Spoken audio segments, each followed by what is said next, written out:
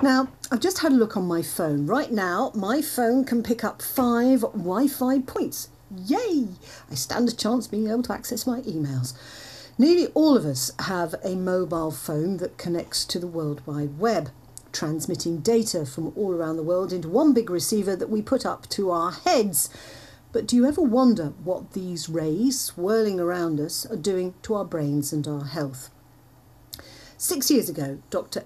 Mallery-Blythe moved to the country, stopped carrying a mobile phone and sacrificed a successful career in emergency medicine to focus on a new medical interest: radiation emitted by Wi-Fi, mobiles and other wireless devices.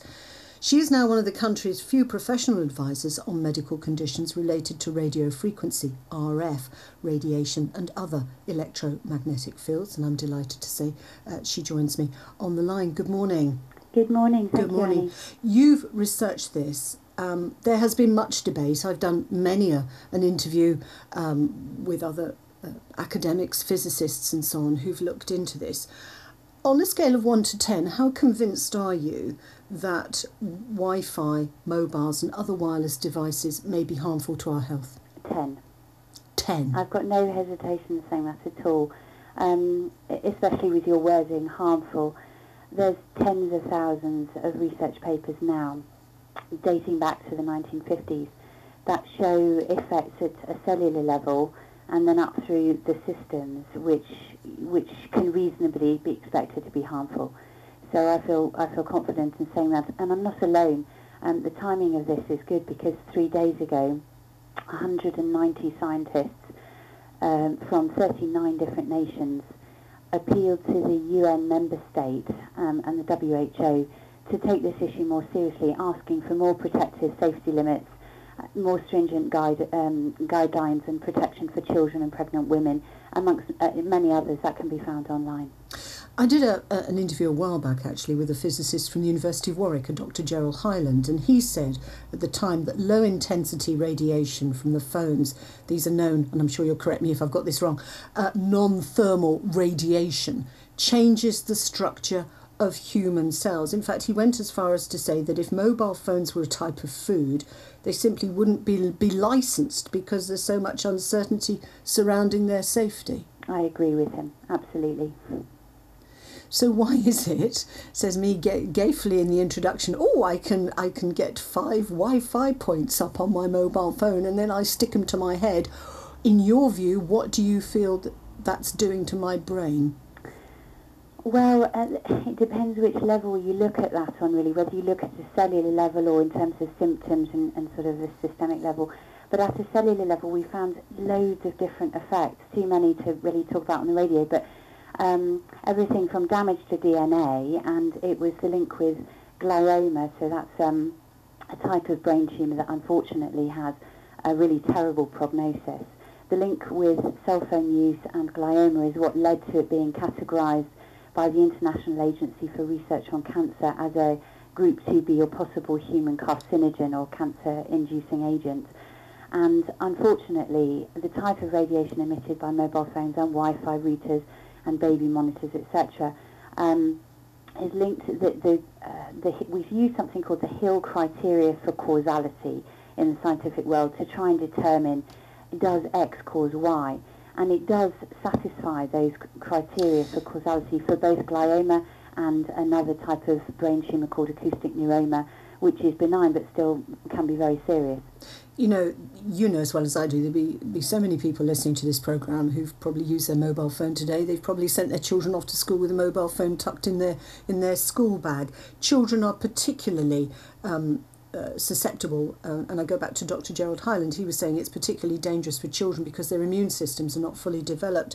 Does any government in the world advise against having these signals around children? Absolutely. I'm very happy to say that the French government have banned Wi-Fi in schools for children under 3 and restricted use of it for children under 6.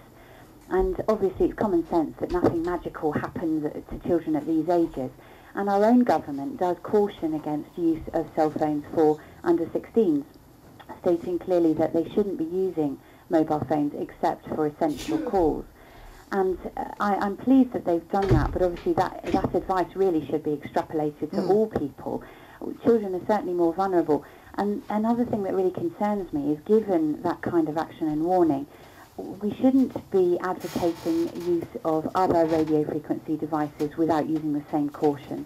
And tablets, for example, can actually have an equivalent or even higher, in some cases, specific absorption rate for that kind of radiation. Stay with me, because I want to come back to this point of children, and I want you to listen to this, because one parent who's taken this very seriously is Paul Lewis. He took his daughter Jessica out of school as she was complaining of being unwell. Take a listen. She went back after the summer holidays one particular year, and the first few weeks that she was back at school, we noticed that she, on one particular day, that she was getting quite severe headaches, and she was 8 years old at the time, and she, pretty much had no energy. She looked wiped out, completely white. So she'd come home and she looked just washed out. Yeah, washed out. When her mum picked her up from school, she was washed out and complaining of a really bad pain in her head.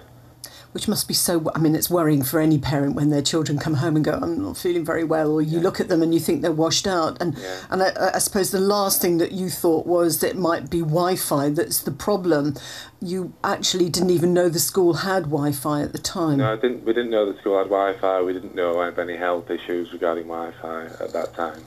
So you didn't think the school had it. You took her to the doctor. Yeah. What did the doctor think?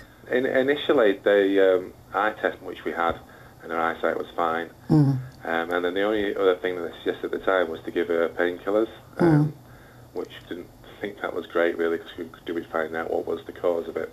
And there were particular days of the week where she felt worse than others? Yeah, it was. I know that we know the reason now, but at the time we didn't know the reason, but it was particularly on a Monday. Mondays were bad days. Now, most people will say, well, Mondays are not good days, but what was it as facts emerged that turned out that Monday was such a bad day for her? Well, Monday in that particular class, the Monday afternoons, they pretended to use the laptop computers. Most of the class were using them at least an hour, and so that was what we know later. That was the reason why it was Monday that were particularly bad. And she was sitting quite near the router. She was, at first, she was sitting quite near the router, which was near the teacher's desk. So here you had your daughter Jessica. She's at school. Monday's a particularly bad day. She's sitting by the Wi-Fi. Suddenly, do the pieces of the jigsaw start to fall into place? We didn't know at that time that about the Wi-Fi. It's only now that I know. But I think at some point when I was searching for children and headaches, it came up on the internet a number of children that had similar symptoms to Jessica when Wi-Fi had been installed in their school. So not long after that, there was an event at school, and I was there, and I noticed that they had Wi-Fi routers. So then I started thinking, well, that could be the cause of the severe headaches. And you firmly believe that is the case, because I think your GP eventually backed up your suspicions about Wi-Fi being the probable cause of Jessica's headaches. Yeah, later on there's quite a bit of correspondence between the school and I, and one of his GP did agree to write a letter to the school saying that in his opinion the Wi-Fi microwave radiation was the probable cause of Jessica's headaches. Having said that, the school, I know, pointed out that there'd been a government report. It had advised that Wi-Fi exposures were well within internationally accepted standards. Are you absolutely convinced that your daughter's fatigue, the rashes that she got on her legs, looking washed out, were directly as a result of being close within the Wi-Fi range? Well, it's very difficult to be 100% certain about anything. But the only time she had the headaches was the severe headaches was that particular day. When she was at weekends, she never suffered from them. In holidays, she never suffered from them. And on other days at school, she wasn't particularly unwell. It was that particular day. So you think the evidence is pretty clear. Well, having said that, Paul, you were so convinced about this, you actually offered to pay for the school building to be wired with cables rather than have Wi-Fi. Well, yes, when I found out about the Wi-Fi causing headaches in children, well, I offered at first for us to do a survey to measure the amount of microwave radiation they were giving off, but they didn't take me up on that. No. And then I later offered, that I could probably pay for the school to be hardwired, thinking only about Jessica, but her brother and sister that would probably attend that school, and other children as well. That was Paul Lewis talking to me earlier. Jessica, I should point out, is now homeschooled and has no symptoms. So what's the official guidance on Wi-Fi radiation? This is the government's line. There is no consistent evidence to date that exposure to radio signals from Wi-Fi and WLANs adversely affects the health of the general population. The signals are very low power in both computer and the router, and the results so far show exposures are well within the internationally accepted guidelines from the International Commission on Non-Ionising Radiation Protection.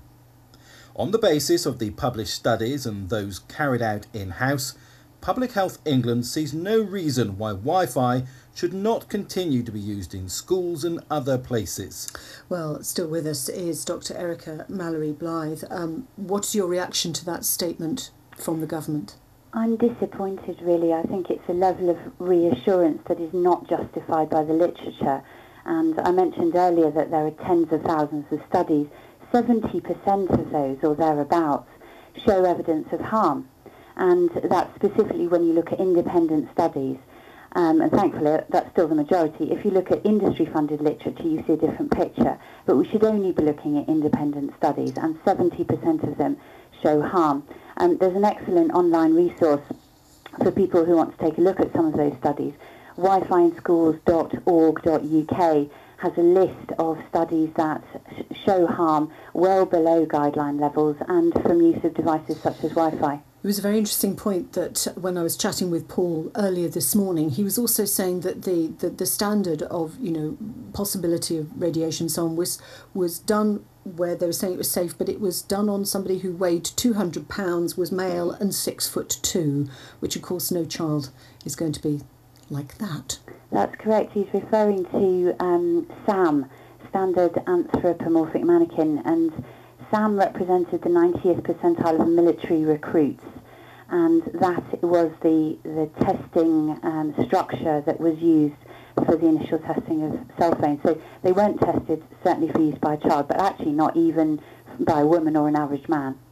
What would you say, especially to parents who are listening to us this morning and they're listening to this conversation, they've heard what Paul has had to say, what would you say to them? Would you be saying, don't give your child a mobile phone?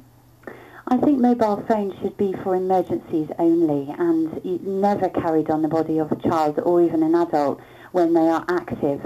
And in fact, you'll find similar advice in the manual that comes with your cell phone. So no adult should have it on their body, is what you're telling me? No, that's right. There's in the device manuals for all of these devices, there are cautions about the distance at which you should keep it from your body. And but hang on a minute, we all stick mobile phones to our ears. Absolutely, and if you read the guidance and the document that comes with it, it will say it should be no closer than, for example, 15 millimetres. And that guidance varies from device to device. It's sometimes more than that, which is often incompatible with use in somewhere like a noisy, busy place where you press it right to your head. So no, I don't think children or adults should be carrying phones which are active. What would you say to somebody listening to this and they go, oh, come on, you're scaremongering, phones have been around for quite some time now, nobody's fallen, massive numbers have fallen off their perch as a result, you're just scaremongering. I think there's a big difference between scaremongering and giving honest advice that is reflective of the literature. And I feel that we fail to do that many times in the past with things like smoking and asbestos, for example, and we need to learn from those lessons. It's not fair to the public to not allow them to make an informed consent. And so my role really, as I see it, is not to tell people not to use their phones. It's to tell them to read the literature, or at least read some independent summaries. And that website that I mentioned gives some independent summaries, but it is hard to find because unfortunately the enormous revenue generated by this industry has touched so many different advice-giving agencies. Two final very brief points. Would you give a mobile phone to a child? Not only for emergencies and not to be carried active. So in flight mode, that's the best piece of advice I feel I can give, is use flight mode, airplane mode. It disables the various different radio frequency emissions, but you can quickly and easily turn it off and use the phone if you need to for an emergency. And do you have a mobile phone? only for emergencies, and it's stored in flight mode in the car. Dr. Erica Mallery-Blythe, thank you very much indeed, and I'm sure that's given you plenty of food for thought this morning.